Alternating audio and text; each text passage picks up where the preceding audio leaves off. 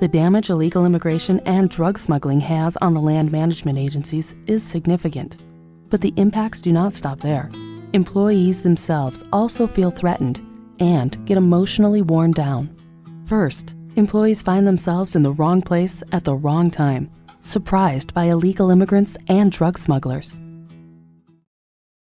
If they come across people, usually they're either doing some field work and they're either doing some resource monitoring work or some type of work in the backcountry, and they'll either come over a hill and there will be a group of people, anywhere from 1 to 100 people can be the encounter. You know, we've had so many instances where staff have run across drug smugglers. You know, I've done that personally. I've been out in my vehicle driving down an old dusty road, and there's 6 guys with big black backpacks on. And as soon as they see my truck, they hit the dirt trying to hide. You know, I'd already seen them. I just drove by and called law enforcement. We were thinning out the pasture, and I saw a guy walking along the fence. So I went to see what was going on, and the guy actually pushed me and hit me on the shoulders. He thought I was going to detain him. Took off running. That time I got nervous, though. I mean, because if he went to hit me, I mean, just imagine whatever. He could be hiding drugs or a big group of illegals. And we got Border Patrol, and they got the guy, and yeah, he had a group of 20 illegals with him, and he was hiding in the canyon. You know, on horseback, or if you're out on foot doing project work, like an example is we were out doing a project over in Puerto Springs, just north of here. They were doing some welding on a spring exposure, and they were, you know, doing their work, and 120 people walked right through the project where they were welding at. But an interesting occasion was when I was first assigned the new vehicle that I drive here at work, and it didn't have the U.S. Fish and Wildlife Service logo on it yet. So I was driving along the Arivaca Road in the riparian section, which is an area they like to the layup sites when they're waiting for prearranged rides, waiting for the next leg of their journey. And I was writing some notes down, caught some movement in the rearview mirror, and I looked back, and here's these 2 guys. They came up out of the ditch, and they were running toward me. They thought I was their pickup. So I took off, and they looked so bewildered. There was one time when we were just camping and recreating out at Anza-Borrego, and basically, you know, there's a group of us, and I remember in the middle of the night, you know, half asleep, I can hear noises out there, and when I woke up, I saw that I was actually sleeping right next to a trail, you know, an illegal immigrant trail. So it's a little unsettling when you're totally vulnerable and people are just traveling right next to you. You know, anything could have happened. Another impact on employees is always having the creepy feeling of being watched. You know that when you're in the woods these days that you're likely to be watched 24 hours a day, 7 days a week by somebody. And so you never feel like you're alone, and you always get that kind of that feeling on the back of your neck, you know, that somebody's watching. And it's just one of those things that you have to deal with. I think it adds a lot of stress to the employees knowing that, you know, you really can't go out and relax in the forest because you really probably are most of the time under some kind of surveillance.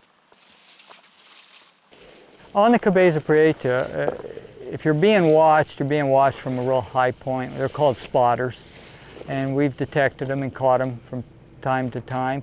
And they're capable of being in place for days.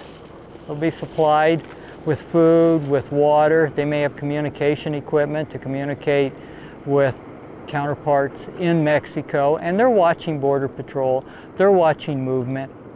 Are you being watched all the time? We don't know. You know, but sometimes we're surprised at what we do find out there. And they do come equipped with night vision goggles with radio contacts, camouflaged up on some of these high points and mountaintops. The knowledge that we are almost always being watched while in the backcountry is a strange thing. And it's partly the scouts that are operating for the illegal migrants and the smugglers, but also the law enforcement surveillance is out there too. And it's a pretty safe assumption that if you're out in the backcountry anywhere, you're being watched. And it is a weird feeling to have. Knowing that you're being watched all the time, it does make life interesting for simple things. You know, what do you do if you're working out in the backcountry all day long and it's lunch break and you've got to take a potty break? It's a whole different world for people now because you can safely assume you're being watched. So that's kind of the funny angle to it, but the other part of it is to look at that and think about how does that affect my safety here today and my security. And I find that I'm less likely now to actually go and explore something that I might see from a distance. And I'll use that knowledge that I'm being watched to really kind of affect what I'm doing at a much earlier point and start backing off.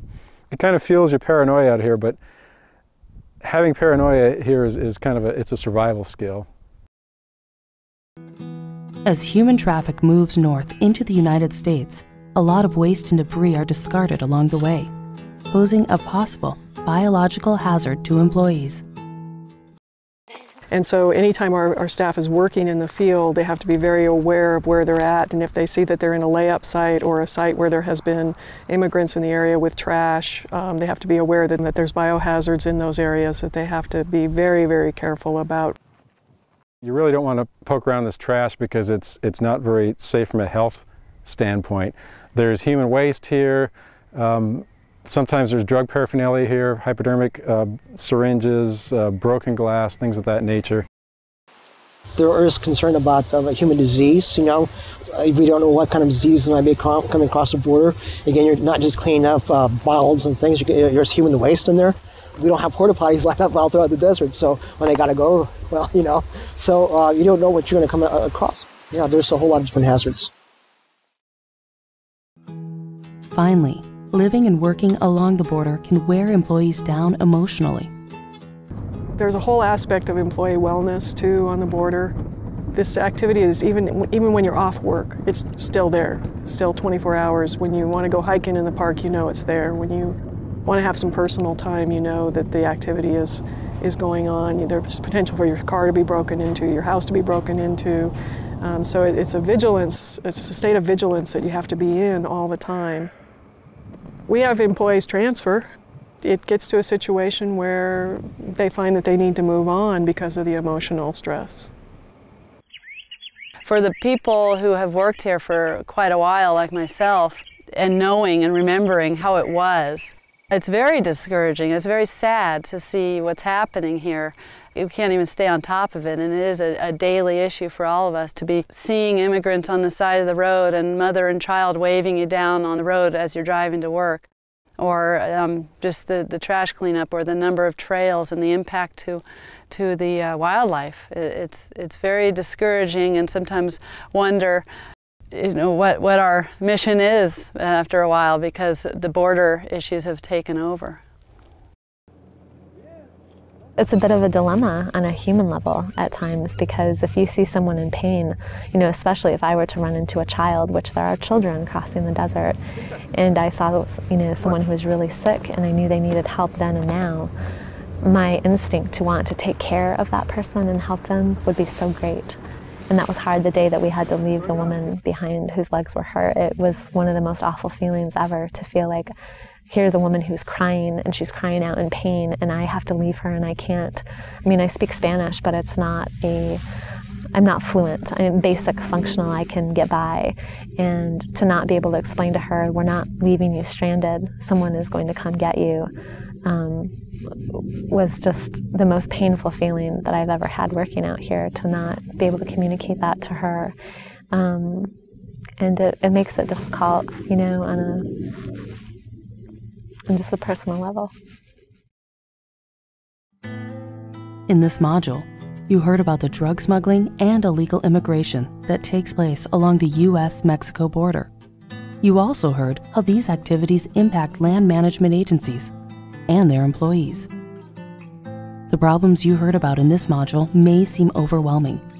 However, in Module 2, Protecting Yourself, you will hear how experienced employees deal with these issues, maintain their personal safety, and still find meaning in their work despite all of these problems.